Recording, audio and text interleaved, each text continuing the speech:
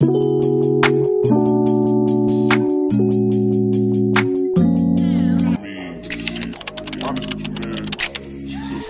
things, fine as hell, thick as fuck, oh my god, that's my baby, Caroline. Alexa, play late night playlist. Late night vibes from Spotify.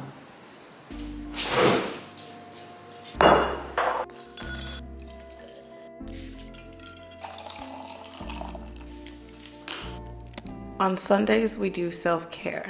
We've already cleaned the house and now I'm making myself a fun little drink of choice. Today, I'm trying my hand at a St. Germain's. Can we give you a little recipe? The St. Germain, the Prosecco with a splash of club, ice, and squeeze a little lemon. Except I didn't have any lemons and the only club soda I had was blueberry, so mine ends up being a little bit pink, but it's okay, we move.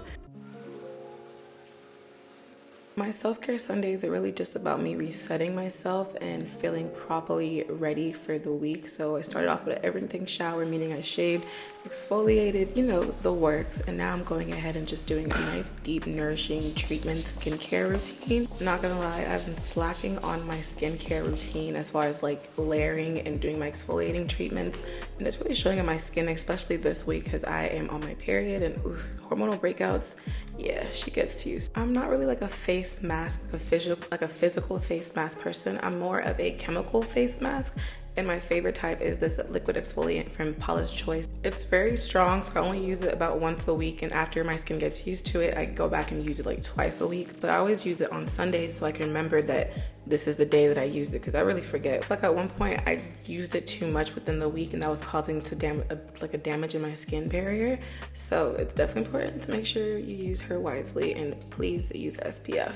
But if you're looking for a great exfoliator, if you have rough skin, acne scars, or just like, you know, like a little at-home chemical peel basically, I would recommend that you give it a try. Since I've been breaking out a lot, that also means that I am left with lots of scars from the acne. So I am going in with this topical faded spray, not the cream, because they were out of the spray at Sephora, which was annoying, but I was so down bad to get rid of these dark spots. I just had to get the spray. I've used their products in the past and it's great for just lightening and fading discoloration marks. Now to just keep everything locked in and seal, I'm going in with this new moisturizer. I've not tried it. They recommended it to me at Sephora. It's like a very, girl, you good? You got it? Okay, let's try this again. But like I was saying, this is like a very neutral, no additives, just like a great moisturizer, allegedly. I've been trying it for about a week now. And honestly, I think I might be returning it. It's not as hydrating for how much it was, like $36. And I need a good hydrating moisturizer. Even with oily skin, I've learned hydration is really important. So here are just new products I've been adding to my nighttime skincare routine. I'll make sure to link them all below. My favorite new product that I stopped using and I'm so glad that I'm using again is the CEO Glow Oil from Sunny Riley. I really love using this as my finishing product. It helps give like a nice overall glow to my skin. Like it's definitely giving glass skin and it has like vitamin C and turmeric, which I feel like has been great for helping lightening my discoloration and dark spots. Do keep in mind, I don't do all of these steps like every day or all the time. This is why I call this like my Sunday nourishing skincare routine. During the week, I just focus on the basics, washing, moisturizing, and SPF. It's really just on the Sunday where I can do like my treatments and all that good stuff. I've learned my skin, less is more. And once I start product overload, I'm just irritating, making my skin way worse. How much do I owe you? It's okay. It's on the house. Really? Now that I'm feeling like a well-nourished, moisturized, glazed donut, let's get into my favorite part of self-care Sundays, which is doing my hair. As cute as these little braids are, I can't rock this around all week. I need to have my hair done to not have the hair depression. If you know, you know. So doing some type of like protective long-term hairstyle on Sundays kind of just helps take away the stress of having to figure out what am I going to do with my hair. I've went ahead and got myself my little hair station set up. I'm watching a movie. I'm watching Hot Chicks. There's this sound on TikTok that I always hear. And I didn't know it came from this movie, so I just started watching it to see what the hype is. And actually it's really funny and it's free on YouTube. The wig I'm going to be installing today is from Yolissa Hair Company, who is also the sponsor of today's video. This is their Water Wave 5x5 HD lace closure. This wig did come with pre-bleached knots, which I love, which means I didn't have to do any customization tonight, just like a simple install really. And it's simple because it is a closure. And I like going for closures when it comes to my everyday wig choice. I feel it's really because there's less lace to worry about. Less lace equals less stress. And if you get the right type of lace, like it's HD, you can go ahead and wear it gluelessly. And this wig actually had clips and combs, an adjustable strap, and an elastic band. If you're watching my videos, you know I've been complaining about how these companies, I feel like, have forgotten that we need those to keep the wig secure. All these glueless wigs without clips, combs, like the lace is glueless, but the wig is not. I need something to hold her down. So I was somewhat joyous, as you can see, that these had some clips in it, especially given that this was not even marketed as a glueless wig. But getting into my wig install, I just went in with my Maybelline Fit Me foundation, which is my exact shade match. I use this to tint the under part of the lace. I just buff it in, so this way that lace is like my exact skin tone. If you're not a fan of closures because you feel like they're not versatile and you're stuck with one style, you're wrong, babe, okay? One of my favorite things to do with a closure is to turn it to the side, like just shift it enough so I'll be able to get a nice deep side part. This trick is great if you have a shorter 4x4 lace, so you can be able to really get deeper parting or just let it look more off to the side. Closures are really versatile. You just have to figure a way to finesse it. Now I'm going in with my cuticle scissors and cutting in that same, like I always say, up and down jagged motion, which just helps prevent your lace from having that line of demarcation, and it's going to lay a lot more naturally and flush upon your skin. To lay down the wig, I'm using my Ebin lace spray, the keratin one, and I'm just spraying that underneath the lace and just tapping it around to get a nice even layer of everything. Using my blow dryer and a rat tail comb, I'm just pressing down that lace to help everything just really like melt and lay flat. What I like about this wig was that even though right here I'm laying it down with the spray, during the week I'm able to just pop her on and go, and it's not gonna like look like I did not glue my wig down. So I'm getting into my side part, and y'all see how like that's giving frontal. It's giving I'm wearing a frontal, but it's really just a closure because it's a lot less lace to stress with, which means it's going to be a very quick install. And honestly, it really was. So after I found the side part where I wanted it to be, I went in with the Ebin lace spray again and just sprayed on the spots I wanted to be my baby hair, so it can really just help hold them down flat without me having to use my hot comb. I went in and started just doing some tweezing and plucking throughout the hairline.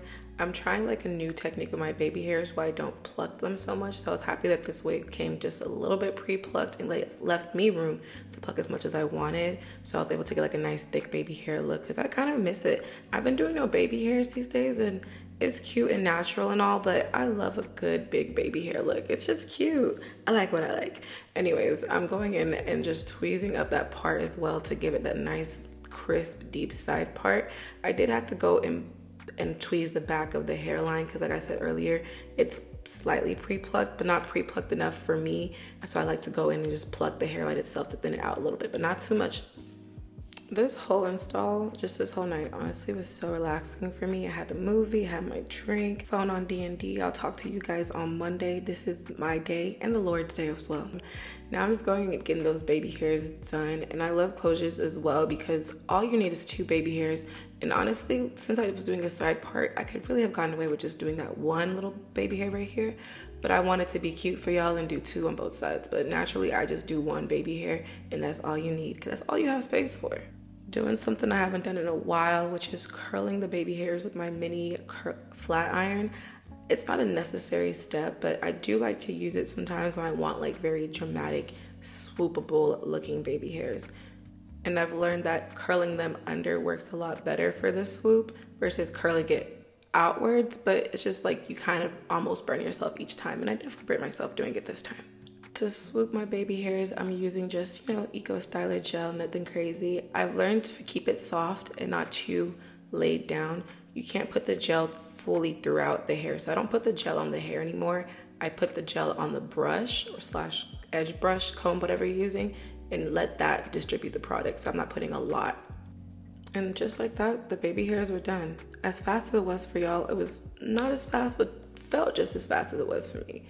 So now let's get into styling and defining these curls. The only thing I used to define and detangle my curls was just a spray bottle of water and this new brush that I've been using. It's not meant for curly hair, but I've been using it in my curly hair, and I feel like it really helps the curls form a lot better. slash wave, because this is a water wave wig, and I can say right now, because I'm wearing this wig and I'm wearing it right now as I'm editing, this is one of my favorite water wave wigs. Like texture, it was super big, super fluffy. I've worked with Yolissa before, Yolissa, and I work with them with the same type of like really big fluffy hair. I think if you want big fluffy long hair, definitely go for Yolissa company, but you have to get the high density, y'all. Y'all don't be listening. I say I got the highest density, and some of you go ahead and go get the 180 and wonder what happened. I'm not saying you're wrong, babe. I'm not. I'm just saying maybe you just didn't get the right density. Maybe. And another thing I've noticed in the same breath as I'm praising their big fluffy hair, I've worked with their straight hair and it's not that great. It's quite meh. I believe I've tried some of their other water wave, but it was a frontal wig and it wasn't this density and it wasn't as good. So I feel like it's really depending on like what product you're buying exactly. Like if you click on this link and you get the 250% density and all the specs, if you end up doing that, please come back and tell us in the comment if it was just as good and as big as fluffy. Because to me, as the influencer, the sponsored post, it was really good to me. As far as cons of the hair, it does poof up a lot. The hair does get really big, but I feel like for the look, this 28 inches, that's part of the vibe, but it does get really big. It is kind of the higher maintenance, and it does get a little bit tangled up in the back portion, but it's something that it looks really pretty, and it's super big, and the lace was a good quality. But like I said, it's a sponsored post. I'm an influencer, all of that. So take it with a grain of salt. I can only speak on what I know. Once I've brushed everything, I like to do a good little scrunch, and I leave my hair like this to air dry. Do not run your fingers through it because it's not gonna dry really pretty. So I just let it dry like this. While the hair is drying, I'm gonna go ahead and do a little bit of some DIY eyelash extensions.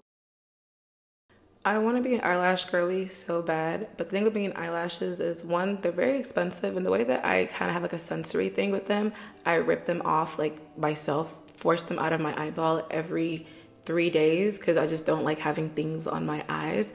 It's not worth me getting them done expensively and professionally. I rather just do them at home and honestly create whatever set I like. Another thing too, when I get my lashes done, I never really like how they look. I feel like they're too droopy and heavy on my eyes, so I do a half lash look, and I feel like it works a lot for my eye shape. To apply the lashes, I like to just coat the bottom portion of my lashes with the Falsecare bonding glue on the bonding side, and I just put it really like only on the base part of my lashes, not near my waterline though. And then I use my tweezers to just gently place the clusters. If you guys want more like a detailed dedicated tutorial about how I do my individual lashes, then comment down below, because I feel like I didn't get the best clips of me doing it, so you can't really see too much exactly. But overall, I feel like it's a bit self-explanatory. I just make sure I'm coating the bottom, mainly the bottom of my lashes with that glue, because if you put it through your whole lash, you're gonna start gluing your lashes together, and it's not what you want. It's not like mascara. And I do a half lash look, so I just finished using the long length right here, which I'm showing you, and now I'm gonna go and fill in the rest of like the quarter of my eye with the medium. This is what it looks like with both eyes finished. I don't know if you can tell, but I only have them literally on half of my eye, kind of how I do naturally when I cut my lashes in half. I feel like this look is a great natural look for me to wear every day. I'm going in with these little eyelash curlers to just help press and push everything together. It's a great hack that I saw on TikTok, and it helps just give my like lash more of a lift and a very curled up cat eye kind of look. It looks a little bit weird now because I don't have mascara on. When I put on mascara in the front part of my lashes, everything blends together because my natural lashes are now as thick and dark as the extensions. But overall, I feel like it's like a cute little just natural look. It helps me feel put together. Going in and just adding that bond part to the lash, not the bond, I mean the seal portion of the Falsecare. This just helps seal the glue and make sure that it's not going to have your lashes sticking together and falling off. Honestly, I don't know what it does, but apparently it does something. So yeah, as you can tell, I'm not sponsored by Falsecare. But that's really it for my lashes. I'm looking pretty cute and ready. These last me honestly about a week, but like I said, I have this thing where things in my eye get to me, so it doesn't make it to a week because I end up pulling them out like by Wednesday, but they do last up to a week. We got our lashes done, our hair done, skin is feeling nice and moisturized, and I low-key did my nails earlier, but I didn't show that. But I'm feeling like that girl. I'm feeling ready for the week. I'm really trying to get more into my everyday baddie aesthetic, meaning like I woke up like this, even though we all know I really didn't. And I'm learning for you to be an everyday baddie, you have to do maintenance. Get your eyebrows done, get your nails done, get your lashes done, your hair done. Unless you're just bored looking like Bella Hadid, even Bella Hadid don't look like Bella Hadid. Unless you're just born drop dead gorgeous. To maintain beauty every day, you literally have to maintain it. And there's something kind of therapeutic and healing in just putting love into yourself and wanting yourself to look your best, even though it's extra and you have to like set time for it. Duh, you're making time for yourself. So this is how I kind of just show some self-love and self-care. But yeah, that is all I have for you guys. I hope you enjoyed this video. This was something different and fun for me to do. And if you guys want more like things like this, like a maintenance vlog, a shower routine, body routine, just other things, go ahead and comment down below because I kind of liked enjoying this video. But hope to see you guys in another one. Make sure you like, comment, and subscribe. And peace out, Girl Scouts. Goodbye.